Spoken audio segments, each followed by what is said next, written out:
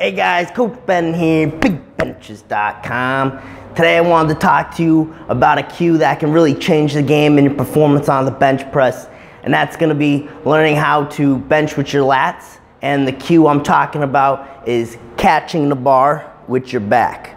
All right, I don't know if you heard that one before. Everyone responds differently to different cues. Learning how to bench with your lats is probably the hardest thing to do on the bench press.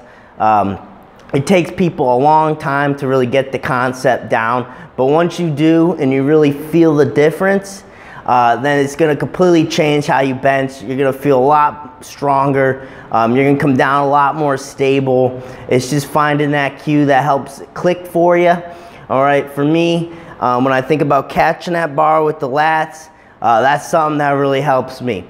So I'm going to kind of demonstrate, kind of talk you through what I'm feeling over here on the bench. And then hopefully you can apply this to your training and it'll help you out as well. All right. So first step is just getting, maximizing your position, maximizing your setup, taking your time. So, we're going through all those things that you see in my other video, getting your tuck, pushing yourself back. I can really feel my neck elongate here because I get those little pops in the vertebrae. I'm really spacing everything out. Getting your chest as high up as you can. Setting up in a good position is going to make it a lot easier to tap into your lats, and it really helps when you shorten that stroke. All right, so what most people do, they don't even realize, but they're using all their arms. So they're taking the bar out, whole thing is controlled down with the arms. A lot of tensions in my triceps. I'm not really feeling my back involved, even though I might think that I'm using my back. I'm really not. All right, I can flex my back, but it doesn't really mean I'm using it properly. I'm not loading it on the eccentric. All right, so right here, a lot of arms. A lot of arms. Now, when I think about catching the bar with my back, the key here is pulling it into position. So you gotta stay out of your shoulders the entire time. If you get into your shoulders, bad news.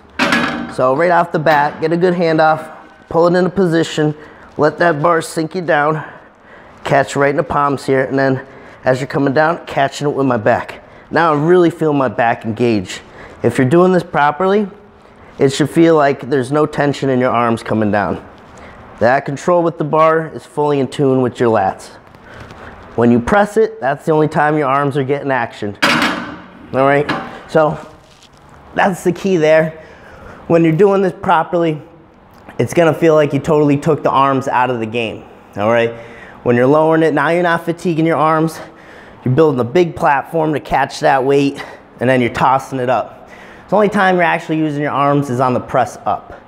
All right, so think about that cue next time you go into your training. Something that can help you a lot is the bamboo bar. Now the bamboo bar, if you're benching with your arms with a bamboo bar, that thing's gonna shake all over on you. If you start to use your back, you're gonna be able to catch that bamboo bar. It's gonna stay nice and stable. All right, so that's a great training tool, something to use if you have one. But try that out next time. The cue is catching the bar with your lats. I'm Coach Ben. You know where to find me. You can meet me on the bench.